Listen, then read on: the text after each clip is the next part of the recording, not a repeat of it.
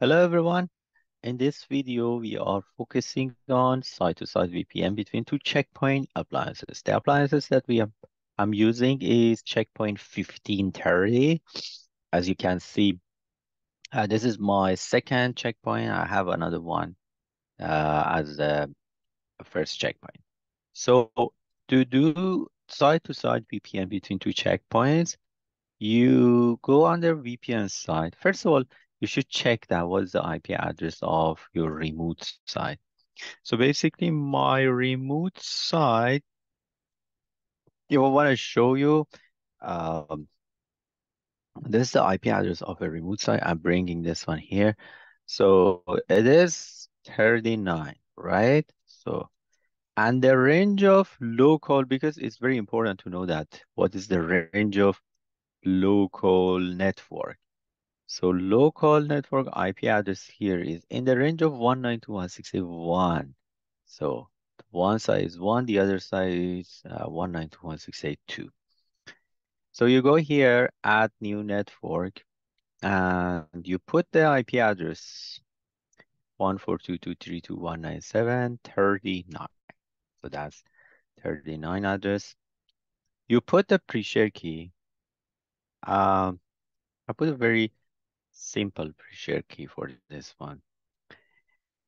And that's the network of your remote side, which is 192.168.1.0, and to the subnet mask is 255.255.255.0.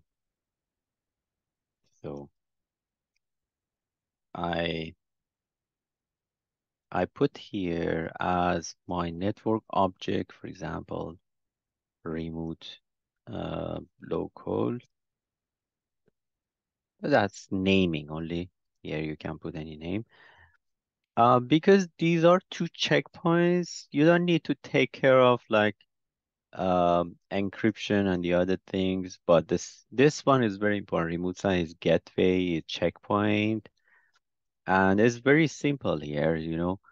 You don't need to put anything else, you just accept it. It's trying to test that. Let's do for the second side that I have here. My second side is still is trying to. Oh, I have another one that I created for 40 gig. So this one is going to be connected to this side, which is I think 56, if I'm not right. So I put here 142.232.197.56 pre-share key, same pre-share key between two sides, you know.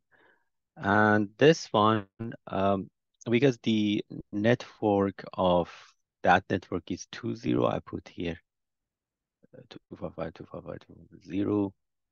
And you can leave that object for, you know, doesn't hurt. You know, this part is the same, like because both devices are the same, they're using the same encryption. And if I'm not wrong about the IP address, let me check the IP address also. Was it 56? Yeah, it was 56. So if I'm not wrong, then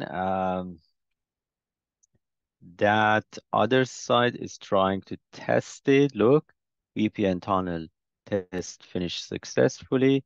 So on the VPN tunnel, you should be able to see the active. And this way, you can actually have a side-to-side VPN. You know, this is very cool under this appliance because it create a policy here, and that policy belongs to this one that accept the logs between VPN sites.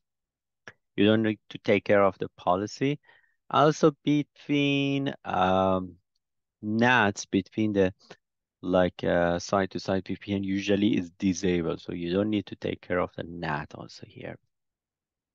I hope it has been informative for you guys, and thanks for watching.